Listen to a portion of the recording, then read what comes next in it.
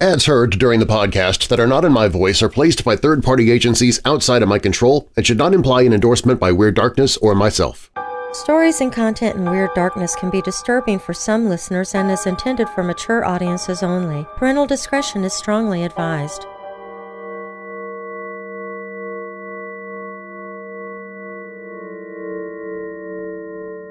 Imagine moving into your dream home only to be confronted with unexplainable, terrifying phenomena. For LaToya Ammons and her family, this nightmare became a reality in 2011 when they moved into a modest house in Gary, Indiana. What started with an unusual swarm of black flies soon escalated into a series of chilling events, including mysterious footsteps, violent attacks, and even levitation. The Ammons family claimed they were plagued by over 200 demons, turning their lives into a living horror story that drew the attention of media, church officials, and even paranormal investigators. As the story of the House of 200 Demons spread, it became a media sensation, captivating the public with its dark and macabre details. From exorcisms performed by a Catholic priest to the involvement of child services and law enforcement, the case was shrouded in mystery and controversy. Paranormal enthusiasts and skeptics alike have debated the validity of the Ammons family's claims, with some attributing the events to supernatural forces and others suggesting psychological or environmental explanations. Either way, it is one of the most extraordinary haunting cases in recent history. I'm Darren Marlar, and this is Weird Darkness.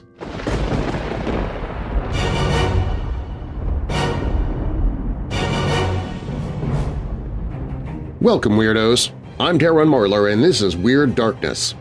Here you'll find stories of the paranormal, supernatural, legends, lore, the strange and bizarre, crime, conspiracy, mysterious, macabre, unsolved, and unexplained.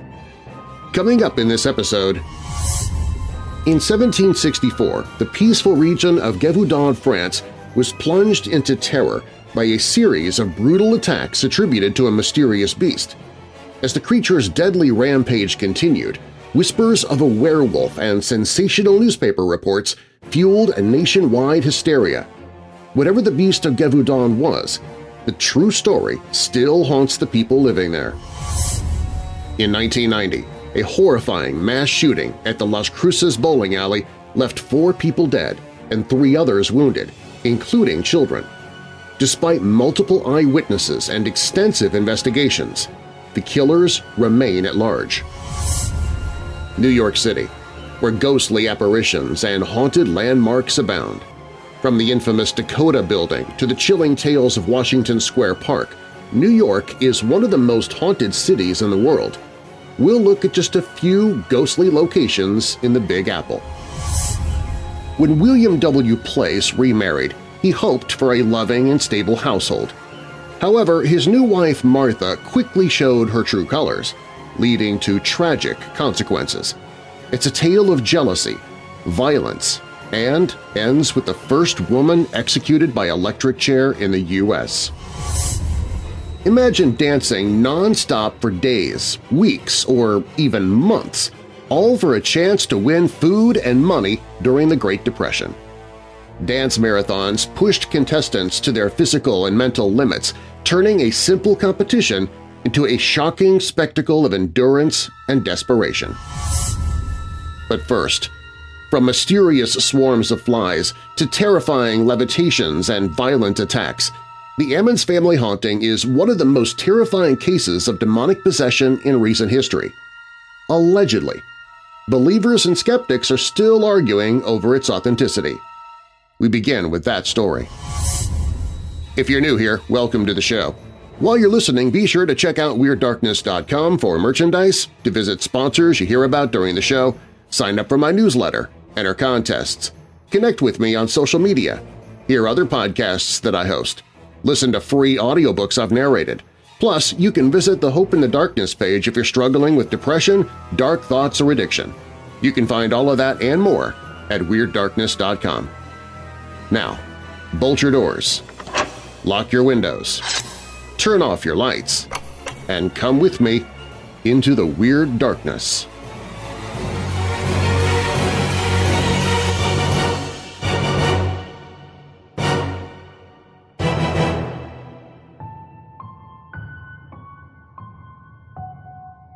For centuries, the notion of demonic possession has haunted humankind.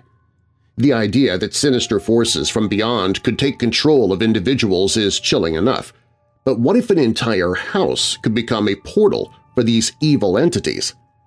One recent case claims just that. A family and their home were allegedly infiltrated by demons or even the devil himself, leading to one of the most terrifying accounts on record – the Demon House of Indiana. In November 2011, LaToya Ammons, her mother Rosa Campbell, and her 3 children, ages 7, 9, and 12, moved into a modest home at 3860 Carolina Street in Gary, Indiana. At first, they were happy in their new home, a plain-looking rental cottage that represented a fresh start. However, soon after moving in, they began experiencing strange and ominous phenomena that hinted at something sinister residing in their new home. In December, the family noticed an unusual number of black flies buzzing and crawling around the house, especially on the small porch. This was particularly odd because it was winter, a time when flies should be scarce. The flies would sometimes swarm in thick black clouds, despite there being no obvious reason for them to gather there. The neighbors did not have any fly problems. Despite the family's efforts to exterminate them, the flies kept coming back. Rosa Campbell lamented, "This is not normal. We killed them and killed them and killed them, but they kept coming back." Unfortunately, the flies were just the beginning. Around the same time, the family started hearing heavy footsteps coming from the basement at night, along with the creaking sound of the basement door opening, even when it was locked. They even found wet boot prints left behind. In addition to these noises, there were numerous cases of poltergeist activity, such as slamming doors and moving objects. On one occasion, Campbell saw a dark figure lurking in the living room, which vanished in the blink of an eye. There was also an incident where a religious statue in the home was smashed to pieces. The paranormal activity steadily grew in intensity, causing the Ammons children to miss school because they were kept awake all night by the strange occurrences. The situation escalated further when various family members began to experience physical attacks. Campbell claimed that she had been viciously choked by invisible hands. The older son was reportedly thrown across the room as if he were a rag doll, and the youngest son was allegedly thrown from the bathroom. The daughter was also thrown around and grabbed by dark shadows. In March 2012, the 12-year-old daughter was found levitating over her bed in a trance-like state. Ammons and Campbell prayed, and the girl eventually floated back down. Upon waking, she had no memory of the incident. After this terrifying event, the children began exhibiting strange behaviors that suggested they were under the influence of some demonic force. Their eyes would bulge or roll back into their heads, and they would hiss, snarl, and bark like animals with no memory of it afterward. They sometimes spoke in demonic voices or passed out for no reason, during which they could not be woken up. One of the sons would sometimes blurt out sinister remarks like, "I will kill you," or "It's time to die," in a voice that wasn't his own. He was even accused of attacking his brother during these episodes. Ammons herself claimed to have been possessed on occasion. Desperate for help, Ammons reached out to the church. When priests investigated, they reportedly witnessed a wide variety of paranormal occurrences, including demonic possession in the children, flickering lights, and moving objects. A bottle allegedly levitated across the room. The church advised the family to cleanse the house and draw crosses on the floors and windows, but nothing helped. Clairvoyants told Ammons that her home was infested by at least 200 demons. They burned sage and made an altar in the basement, but the family was too poor to move away. Eventually, the Department of Child Services, DCS, became involved. One of the case managers, Valerie Washington, reportedly witnessed a supernatural event. One of the Ammons boys walked backward up a wall, flipped over her, and stood there. She later said, "There's no way he could have done that. I believe that it was something going on there that was out of the realm of a normal living person." Even the authorities were convinced something strange was happening. Police Captain Charles Austin witnessed several strange events, including taking photos with phantom shapes, capturing a mysterious voice on tape, and experiencing car and garage door malfunctions. Despite this, the Ammons children were taken from their mother for 6 months while DCS investigated. They were eventually returned to her. The story of the House of 200 Demons gained widespread attention after being reported in high-profile news outlets, including a comprehensive 2014 article in the Indianapolis Star and another in the New York Daily News. This media coverage propelled the dramatic affair into the public imagination, making it a media sensation. In the meantime, Catholic priest Reverend Michael Maginot performed 3 exorcisms on the house and the victims, calling it a portal of demons. The activity only stopped when the family moved away to Indianapolis. The story, however, took another turn when Zach Bagans from the Travel Channel TV show Ghost Adventures purchased the house. He filmed a documentary on the Ammons case and his own experiences at the property, titled Demon House. Bagans bought the home, accessed reams of information, interviewed witnesses, and even brought back Reverend Maginot. However, Ammons herself distanced from the incident. Bagans reported falling seriously ill within the first week of buying the house. Maginot advised using crucifixes and spiritual protection, but Bagans refused, wanting to experience the full demonic presence. Numerous technical difficulties, freak accidents, and even a crew member's exorcism occurred during filming. Bagans remarked, "This film is cursed," and worried that merely watching it could be dangerous. After filming wrapped in 2016, Bagans had the house torn down, leaving an empty lot. Maginot believed this was a mistake, claiming the evil still lingered there. Without a cleansing ritual, the property's status as a demon portal remained, regardless of the house's presence. People still reported performing rituals there, opening themselves to danger. Maginot lamented, "I didn't want people harmed. It's dangerous. It's not an amusement park. There's a danger that you can't control." Despite the chilling accounts, skepticism surrounds the case.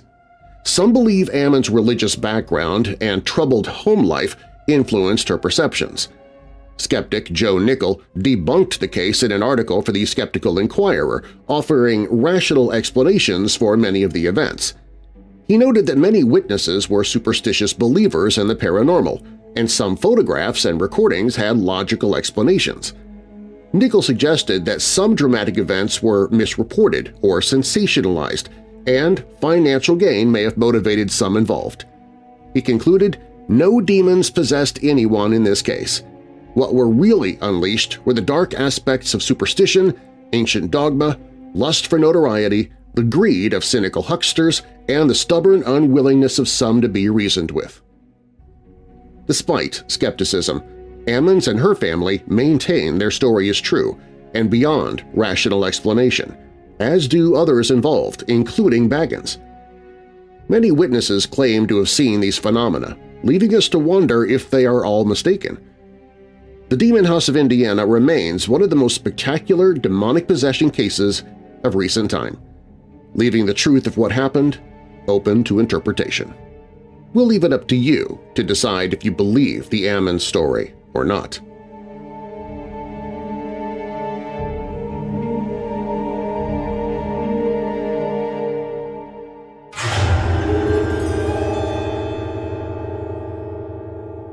When Weird Darkness returns, in 1990, a horrifying mass shooting at the Las Cruces bowling alley left 4 people dead and 3 others wounded, including children. Despite multiple eyewitnesses and extensive investigations, the killers remain at large. Plus, New York City, where ghostly apparitions and haunted landmarks abound. From the infamous Dakota building to the chilling tales of Washington Square Park, New York is one of the most haunted cities in the world. We'll look at just a few ghostly locations in the Big Apple. But first, when William W. Place remarried, he hoped for a loving and stable household. However, his new wife Martha quickly showed her true colors, leading to tragic consequences. It's a tale of jealousy, violence, and it ends with the first woman executed by electric chair in the U.S. That story is up next.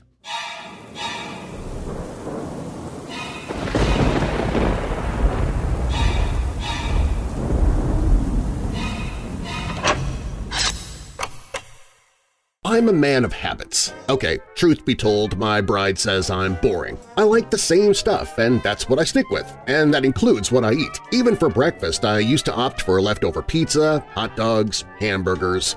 Did I mention pizza? Anyway, now that I'm trying to lose weight and cut back on the carbs, I've had to make changes for breakfast. Now, instead of a big, heavy breakfast, I just grab one of my Built Bars, the best-tasting protein bar on the planet. Built Bars satisfy my hunger with up to 19 grams of protein and also satisfy my sugar craving despite being less than 3 grams of sugar. And at only about 150 calories per bar, if I'm really hungry in the morning, I can grab 2 of them and still feel good about it. Try replacing your dessert or even a meal like breakfast with a Built Bar. You won't even know it's not really a candy bar. Visit WeirdDarkness.com/built and build a box of your own. Use the promo code WeirdDarkness at checkout and get 10% off your entire purchase. That's WeirdDarkness.com/built, promo code WeirdDarkness.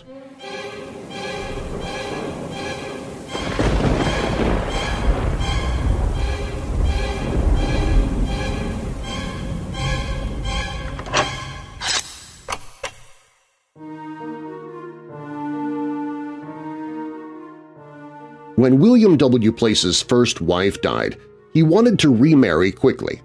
He was looking for a mature woman who could keep the house tidy and, most importantly, take care of his young daughter Ida. In 1893, he hired Martha Savcole, a widow from New Brunswick, New Jersey, to work as a servant in their Brooklyn home. William was pleased with her work, and she seemed to care a lot for Ida. Soon, William started showing her more attention, and within a couple of months they were seen together at the theater. After a short and intense courtship, despite his relatives' warnings that she might cause trouble, William married Martha Savcole. Their concerns soon proved true. Martha had a quick temper and often fought with other family members. She was upset that William had put the house in Ida's name. She wanted her adopted son to live with them, which William refused. The biggest problem was Martha's jealousy over William's affection for his daughter.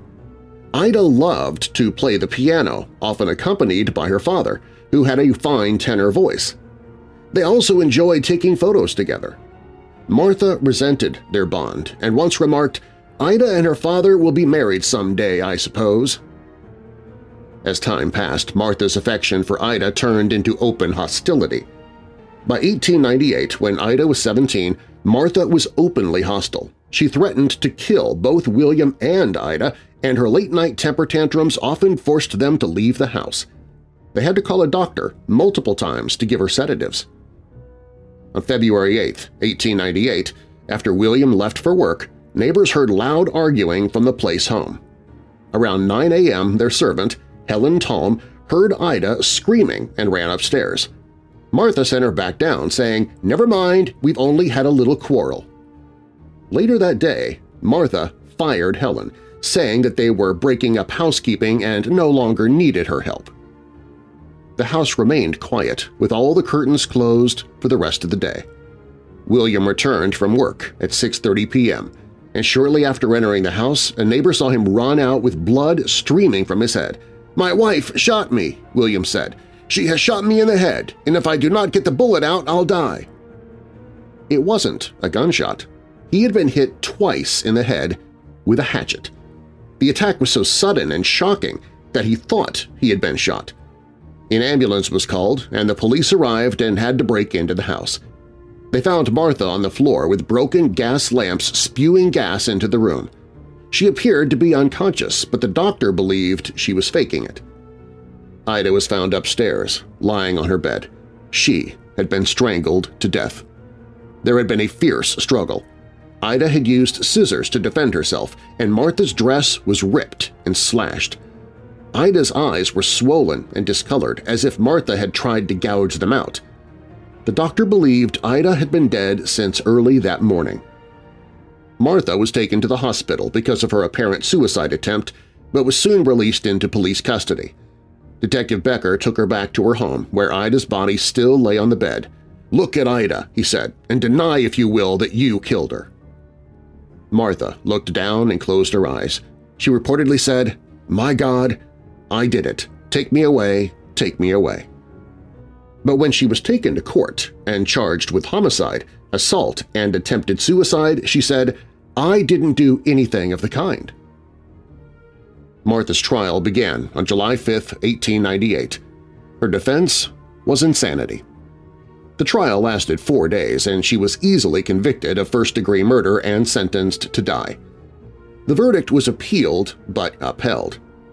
Martha Place became the first woman executed by electric chair. Her case sparked debate over whether it was appropriate to execute a woman this way or at all. A bill was introduced in the state legislature to make life imprisonment the maximum sentence for a woman convicted of first-degree murder, but it failed. Women's rights advocate Elizabeth Cady Stanton defended Martha, saying she should not be executed because, as a woman, she had no voice in the laws, no representation in the government, and was as helpless as cats or dogs in the hands of vivisectionists outside the realm of justice and mercy. Governor Theodore Roosevelt wasn't convinced by this argument, but he did convene a committee of doctors to examine Martha Place and ensure that she was sane enough to execute. The committee found her sane, and on March 20, 1899, Martha Place was executed at Sing Sing Prison, becoming the first woman in the U.S. to be executed by electrocution.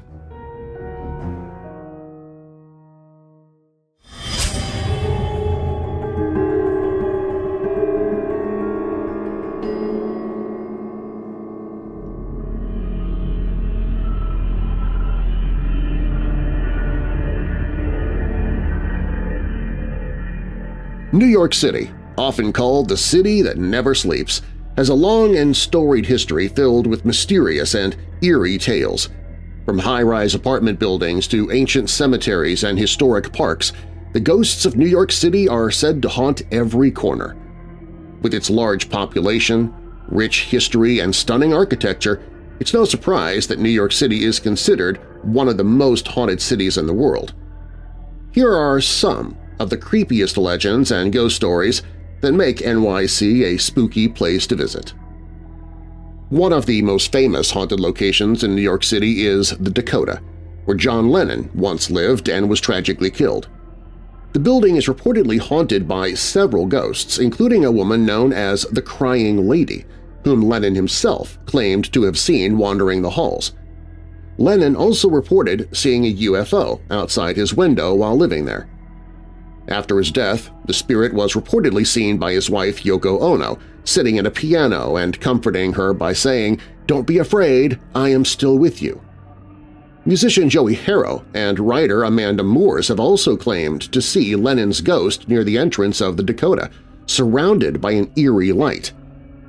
Other ghostly sightings include a mysterious little girl playing with a ball and a boy in a Buster Brown suit. Frederick and Suzanne Weinstein, who lived in an apartment on the 3rd floor, reported phantom footsteps, moving furniture, and an incident where a large crystal chandelier appeared to glow in their window before disappearing. The White Horse Tavern, a favorite bar of poet Dylan Thomas, is said to be haunted by his spirit. Thomas drank himself into a coma at the tavern in 1953 and later died. Patrons and staff claim to see his ghost sitting at his usual table, possibly waiting for another drink. The 130-year-old Kreischer Mansion on Staten Island has a dark and haunted history. Built in 1885 by Balthasar Kreischer, many members of the Kreischer family perished there, and their spirits are said to linger. Edward and Charles Kreischer, Balthasar's sons, fought bitterly after their father's death, with Edward allegedly taking his own life after an argument. Charles and his wife later died in a house fire, and both men are believed to haunt the mansion. Other spirits said to haunt the Kreischer mansion include a German cook, the ghosts of children, and victims of a mob hit that took place inside the house. One particularly gruesome incident involved Robert McKelvey, a member of the Bonanno crime family who was murdered on the property in 2005. His body was dismembered and burned, adding to the mansion's haunted reputation. The One If by Land, Two If by Sea restaurant in the West Village is known for its delicious food and its 20 restless spirits. Originally a carriage house dating back to 1767, it is haunted by several ghosts, including Aaron Burr and his daughter, Theodosia. Theodosia is known for her mischievous behavior, such as pushing a maitre d' down the stairs and pulling earrings off female guests. Other ghosts include a Ziegfeld Follies girl who haunts the back room, a man seen by the fireplace, and another ghost near the front door. Plates fly, picture frames tilt, machinery activates itself, and lights flicker. Waiters have even tried to serve ghostly patrons who vanished before their eyes. Located in Astoria, the Museum of the Moving Image is haunted by disembodied footsteps and the deep voice of an unseen man. A full-bodied apparition of a woman dressed in white has been seen after hours, often near the security desk. Her identity remains a mystery, adding to the museum's eerie atmosphere. The Merchant's House Museum, a historical landmark, looks exactly as it did when the Treadwell family lived there over 100 years ago. Gertrude Treadwell, who spent her entire life in the house, is believed to haunt it. Visitors and staff have reported hearing her footsteps in her former bedroom and seeing her spirit in the front yard. One famous story involves neighborhood kids playing in the yard just weeks after Gertrude's death in 1933. Witnesses saw her ghost chase the children away. Another incident in 1995 involved a Judicial Department official speaking of a tattered and musty gentleman who vanished suddenly, believed to be the long-departed Samuel Treadwell. Edgar Allan Poe, the famous horror writer, seems to haunt many places in New York City. His former building in Greenwich Village has mostly been demolished, but one original banister remains. Poe's ghost is said to climb this banister, earning it the title of Most Haunted Banister in New York. In Soho, the COS shop sits atop an 18th-century well linked to a gruesome, unsolved case. In 1799, Guillerma Elmore Sands was found suffocated in the well after planning to elope with her lover, Levi Weeks. Though Weeks was acquitted, the real killer was never found. The well is now said to be haunted, with bottles flying off shelves and people feeling uneasy near it. Once a burial ground with over 20,000 bodies, many victims of yellow fever, Washington Square Park is believed to be haunted. Apparitions in 18th-century clothing are seen strolling through the park. The Hangman's Elm, an old tree in the park, is said to have been used for hangings, including that of Rose Butler, who burned down the house where she worked. A shadowy figure is often seen swinging from the elm at night. Greenwood Cemetery in Brooklyn, with its Gothic architecture and 478 acres of graves, is naturally considered haunted. Before becoming a cemetery in 1838, the land saw a grisly conflict in 1776. Visitors report seeing ghostly figures, strange gusts of wind, and capturing apparitions in photos. One notable ghost is Mabel Douglas, whose body was found at the bottom of Lake Placid 30 years after her disappearance. She is now buried in Greenwood, where people claim to see her spirit. The catacombs, usually closed to the public, are open around Halloween for a haunted attraction. Adding to the eerie atmosphere, a person dressed as a creepy clown carrying balloons has been seen lurking around the cemetery. The Hotel Chelsea, a favorite among rock stars, artists, and celebrities, is also popular with ghosts.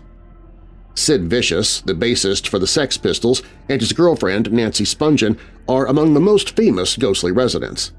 Nancy was found dead in their hotel room in 1978, and Sid died of a heroin overdose while awaiting trial for her murder. Many claim the couple still haunts the hotel. The Hellgate Bridge, spanning the East River, is haunted by a demonic ghost train that blares through at night, searching for souls to take. The train is said to collect those who perish in the waters below. NYU's Brittany Residence Hall is infamous for its haunting. In 1929, a girl named Molly fell down an elevator shaft when the building was a hotel. Her ghost has reportedly haunted the building ever since, with strange noises, cold spots, drafts, and doors suddenly opening and closing. Residence Hall Resource Manager Maria Molina advises students you have to be playful with Molly, not afraid. Say, "Don't play with me, Molly," and you'll be fine. The McCarran Park Pool in Brooklyn opened in 1936 and closed for repairs in the 1980s, never reopening as a pool. Legend has it that a little girl drowned there and now haunts the grounds, calling for help. Though there's no official record of anyone dying at the pool, witnesses claim to see her ghost. The area has been renovated for events, but the pool remains closed. These are just a few of the many haunted locations in New York City. With its rich history and vibrant past, it's no wonder the city's filled with ghostly tales and eerie legends. It's no wonder it's known as the city that never sleeps.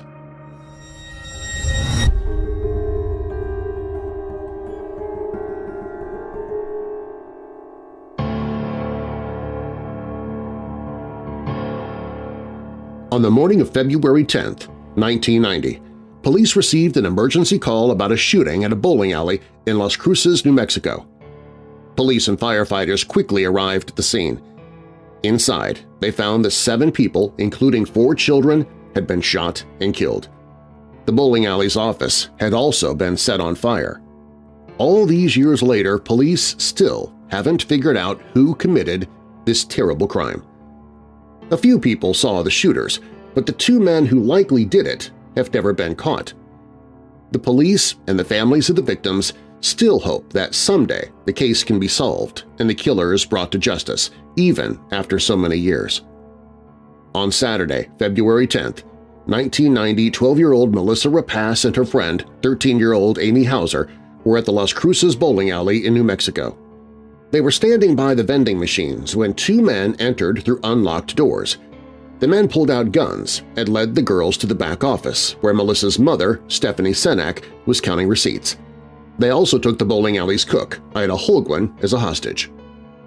The gunmen demanded money, and Stephanie opened the safe for them. They took between $4,000 and $5,000 and seemed ready to leave, but the situation quickly turned much darker. The bowling alley was set to open at 9 a.m. for a youth bowling league, and Stephanie Senak, the manager, had arrived around 8 a.m. with her daughter Melissa and Amy. The girls were helping Stephanie open the building and were planning to watch some of the employees' children. Ida Holguin was in the kitchen preparing food for the league. Shortly before the men arrived, Stephanie's brother, Steve Senak, stopped by to pick up his backpack. He told her to lock the doors after he left, but she didn't get the chance. As the gunmen emptied the safe, 26-year-old Stephen Tarrant, the bowling alley's technician, entered with his daughters, 6-year-old Paula Holguin, no relation to Ida, and 2-year-old Valerie Tarrant. Stephen brought his daughters to work because he couldn't find childcare that day. Seeing no one in the building, Stephen went to the office and encountered the hostage situation. He tried to fight the men but was overpowered. The gunmen then forced the 7 victims to lie down on the floor and shot them all in the head, execution style. Each victim was shot multiple times, including the children. After the shooting, the gunmen gathered papers, stacked them on a desk, and set them on fire. Police believe they were trying to destroy any evidence, thinking all the victims were dead.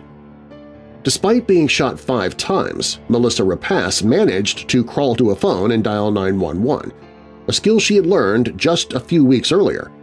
In her harrowing 911 call, Melissa calmly explained to the dispatcher that she and 6 others had been shot and that the office was on fire. She ended the call by saying, "Please hurry, there's a bullet in my head." 5 responders arrived within minutes, but Stephen Tarrant, Paula Holguin, and Amy Hauser were pronounced dead at the scene. Valerie Tarrant was rushed to the hospital but died less than an hour later.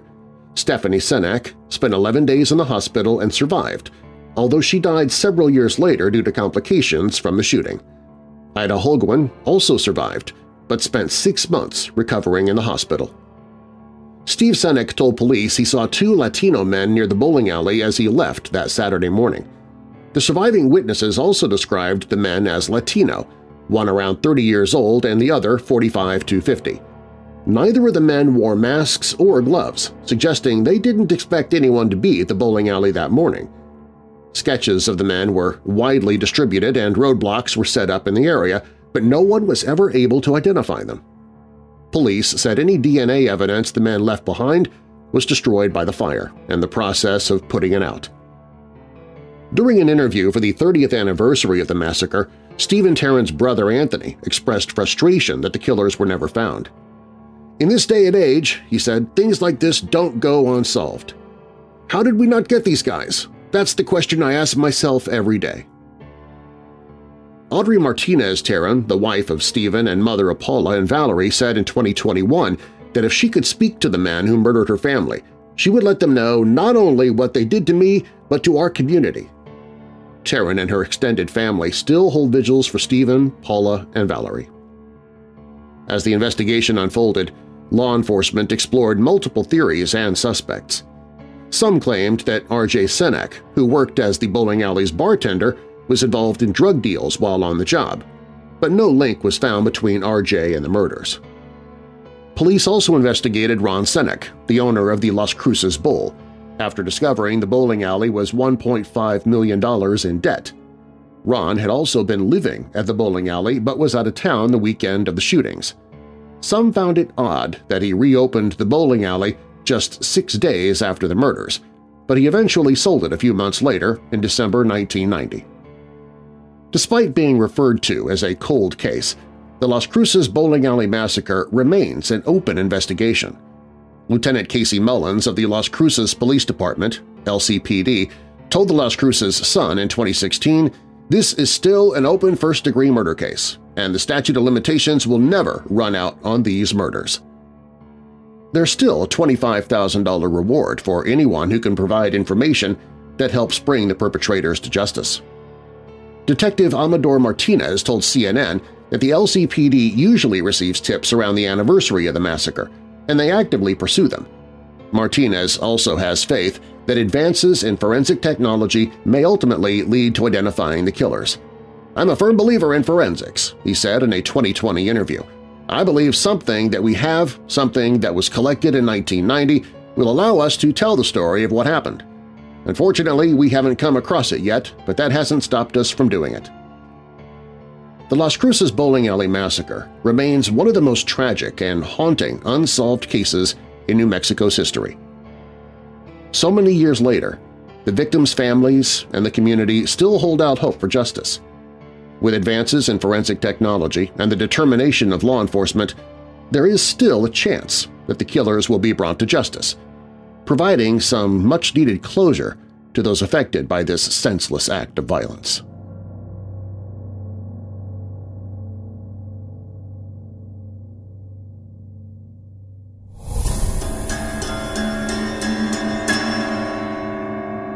Coming up, imagine dancing non-stop for days, weeks, or even months, all for a chance to win food and money during the Great Depression.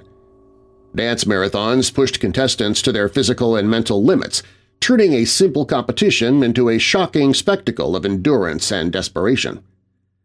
And the savage Beast of Gévaudan rampaged across the French countryside between 1764 and 1767 and killed as many as 100 people. The true nature of the attacks and the creature itself still remain a mystery.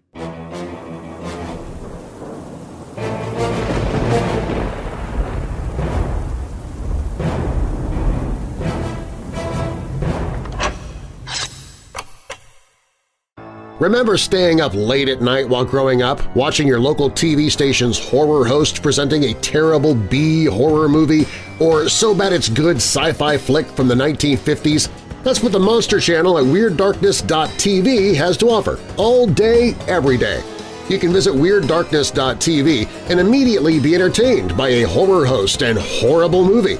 You can even invite your friends to watch with you and use the chat feature to talk about what you're watching. And our monthly Weirdo Watch Party takes place there as well.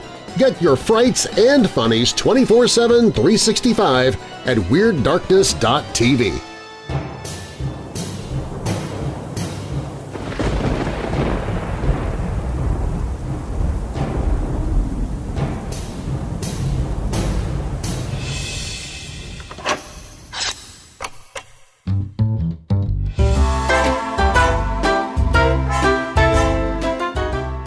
One of the most controversial forms of entertainment in U.S. history, dance marathons saw participants dancing continuously for days, weeks, and sometimes months for a chance to win food and money.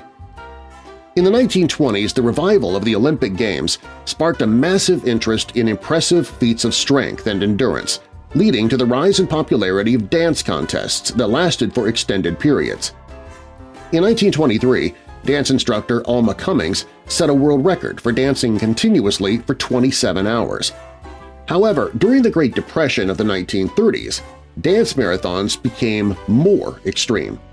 Contestants danced for days or even weeks to win much-needed cash prizes as people struggled to put food on the table. The rules of Great Depression-era dance marathons were strict. Contestants had to keep moving to be counted as dancers and were given 15 minutes of rest per hour. During rest periods, nurses massaged their feet and they could use the restroom. Food and water were usually consumed while dancing, and tasks like bathing, shaving, or reading the paper were also done on the dance floor. Competitions were closely monitored, with contestants accompanied by promoter staff during walks or trips to the bathroom. One of the most important rules was that a competitor's knees could not touch the ground, which would result in disqualification. This is why many photos from such competitions show dancers holding their partners up while they dozed off, keeping their knees from touching the floor. Partners took turns sleeping for a few minutes, and changing partners was allowed if the original one could not continue. It wasn't uncommon for dancers to move continuously for hundreds or even thousands of hours, making exhaustion one of the main attractions. Smelling salts, hard slaps, and even ice baths were used to wake up tired participants. Unfortunately, these methods did not prevent the dangerous side effects of exhaustion and sleep deprivation. Psychosis sometimes set in after tens or hundreds of hours of continuous dancing. In one documented case, a woman's husband punched her in the jaw during a psychosis episode. She attempted to take her own life after dancing for 19 straight days, taking a punch from her husband and only placing 5th in the marathon. Another time, a 21-year-old man collapsed and started vomiting blood after days on the dance floor. As more people discovered the tragic side of dance marathons, cities around the United States began banning them. These competitions had risen to prominence during a time when people found comfort in watching others struggle, but they had become gruesome spectacles. By the late 1930s, dance marathons began to die out, having registered some of the most shocking records in history. For example, Callum de Villiers and Vonnie Kuczynski of Minneapolis took first prize in a marathon in Somerville, Massachusetts, after dancing for 3,780 hours over 5 months. Vaudeville star June Havoc once danced continuously for 3,000 hours or more than 4 months while sleeping only in 15-minute intervals. Dance marathons faded into obscurity by the 1940s as people's attention shifted to World War II. People were returning to work and didn't have time to watch others endlessly move on the dance floor until they collapsed from exhaustion. Moreover, such spectacles had already been banned in most major cities.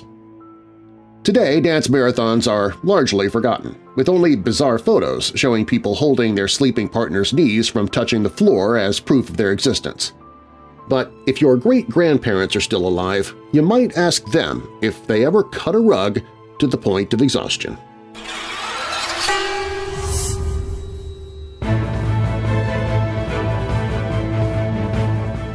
In June 1764, Jean Boulet, a 14-year-old shepherd girl, was tending livestock in the wooded valleys near the Allier River in the Gévaudan region of central southern France. Her badly injured body was later discovered, the victim of an apparent wolf attack. At that time, her death did not seem unusual. Children often shepherded sheep or cattle by themselves, and wolves were a common hazard of rural life. However, more fatalities soon followed, each more gruesome than the last, with severe injuries, dismemberments, and even decapitations. Whatever this creature was, it was far more ferocious than a regular wolf. As whispers of a werewolf began to circulate, the deadly creature became known as la Bête, or the Beast. The Beast of Gévaudan terrorized the region for 3 years, killing as many as 100 people, although some sources claim the total could be as high as 300. Between 1764 and 1767, more than 100 wolves were killed in Gévaudan, but scholars are still trying to determine if any of them was the deadly beast responsible for the attacks. The historic Gévaudan County, situated in the rugged highlands of the massive central, straddles France's Auvergne and Languedoc regions. It is a dramatic, forbidding land of dense forests and rain-drenched plateaus. Gévaudan had once been prosperous, but the wars of the 16th century had battered the rural economy. Many locals were extremely poor and subsisted by herding livestock. After Boulet's death and the following half-dozen cases, young shepherds banded together in groups, but the beast was not deterred by their numbers. The savage attacks continued, mostly taking the lives of women and children. By the fall of 1764, word of the terrifying monster had spread far beyond Gévaudan to the rest of France. The beast became a national obsession, thanks to the editor of the Courrier d'Avignon, François Morenas. The end of the 7 Years' War with Britain in 1763 had caused a news drought for Morenas. Successful in peddling sensationalist stories, Morenas printed tales of the Beast of Gévaudan to boost the newspaper's sales and spread word of the creature around the nation. These attacks generated dread, which was stoked further by the dramatic reporting of Morenas's correspondence. One report attributed astonishing swiftness to the beast. Another said that it had the gaze of a devil. Others reported that it possessed the intelligence of a wily, robust, and skilled gladiator. By late 1764, Morenas's publication was comparing the beast to the mythical Nemean lion and other terrifying monsters. In addition to horrific accounts of the beast itself, the newspapers also printed survivors' stories.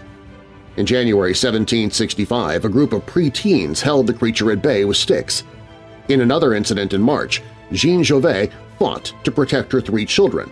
One of them, aged 6, died from his injuries. One of the most famous stories was of Marie-Jeanne Vallée, the Maiden of Gévaudan, who fought the beast off, wounding it in the chest with a bayonet. For some, the challenge to catch the beast represented a good career move and a shot at redemption. A local military captain, Jean-Baptiste Dumel, recruited thousands of local people to help him hunt down the beast in the fall of 1764. Based on reports of a long black stripe down its back, Dumel speculated that the beast was not a wolf but a big cat. "This animal is a monster whose father is a lion. It remains open what the mother is." Despite his best efforts, Dumel failed to capture the monster. By early 1765, the continuing Gévaudan drama had attracted the attention of King Louis XV. He rewarded the group of boys who had fought off the beast with sticks and gave their leader a free education. In March, the king sent his own hunters to trap the beast. A renowned Normandy wolf hunter, Jean-Charles Vabucel d'Anvol, was appointed to head the mission, but he too was unsuccessful. Rattled by his appointees' lack of progress, Louis XV sent his bodyguard, the veteran soldier François Antoine. On September 21, 1765, Antoine's men killed a large wolf that they believed to be the beast.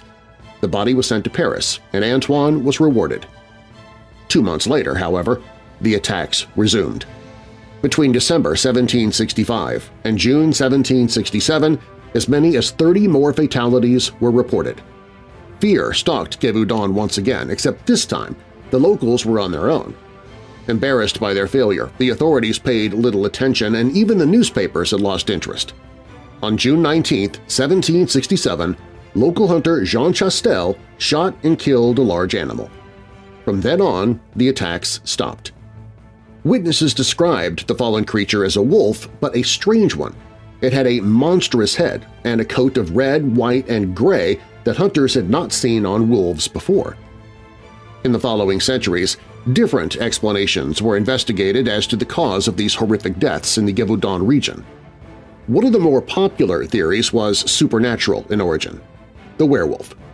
Science has ruled that one out, but the legend lingered for many years, perhaps because of the rumor that Chastel shot the Beast of Gévaudan with a silver bullet. Recent theorists have speculated that a serial killer could have been at work in Gévaudan who employed some sort of animal to help them kill their victims. However, most experts think this idea is too far-fetched. The answers with the most support come from the animal world. Others suggest the beast could have been an escaped creature that was not native to France, like a hyena. Biologist Carl Hans Take has recently argued that the beast was an escaped juvenile male lion whose immature mane would have looked strange to inhabitants of the French countryside. According to Take, the lion eventually died after eating poisoned bait, which had been placed throughout the Gévaudan region. Historian J.M. Smith has proposed a less exotic theory. The Beast of Gévaudan was rather likely to be several large wolves. The distorting lens of the press and subsequent national hysteria created the Beast of Gévaudan and the hype that went with it. Writing more than a century after the last attack, Robert Louis Stevenson, future author of Treasure Island, was traveling through Gévaudan and described his dismay at how the world was changing. This was the land of the ever-memorable beast, the Napoleon Bonaparte of wolves. Now that the railroad was arriving, you may not meet with an adventure worth the name. The modern world may have crept into Gévaudan, but the true identity of the beast will most likely never be solved to anyone's satisfaction, lending a permanent air of mystery to this wild region of the massive Central. The legend of the Beast of Gévaudan endures.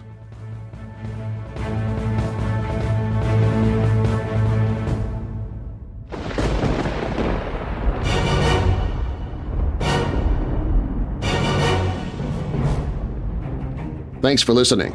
If you like the show, please share it with someone you know who loves the paranormal or strange stories, true crime, monsters, or unsolved mysteries like you do. You can email me and follow me on social media through the Weird Darkness website. WeirdDarkness.com is also where you can find information on sponsors you heard during the show, listen to free audiobooks I've narrated, get the email newsletter, find other podcasts that I host. You can visit the store for creepy and cool Weird Darkness merchandise. Plus, it's where you can find the Hope in the Darkness page if you or someone you know is struggling with depression, addiction, or thoughts of harming yourself or others. And if you have a true paranormal or creepy tale to tell of your own, you can click on Tell Your Story. You can find all of that and more at WeirdDarkness.com. All stories on Weird Darkness are purported to be true unless stated otherwise, and you can find links to the stories, authors, and sources I used in the episode notes. Weird Darkness is a registered trademark. Copyright Weird Darkness. And now that we're coming out of the dark, I'll leave you with a little light. John 8 verse 12. When Jesus spoke again to the people, he said, "I am the light of the world. Whoever follows me will never walk in darkness, but will have the light of life." And a final thought. You can rarely see the heart of a person in a first-time encounter. Believe the best, but stay wise. Chuck Swindoll. I'm Darren Marlar. Thanks for joining me in the Weird Darkness.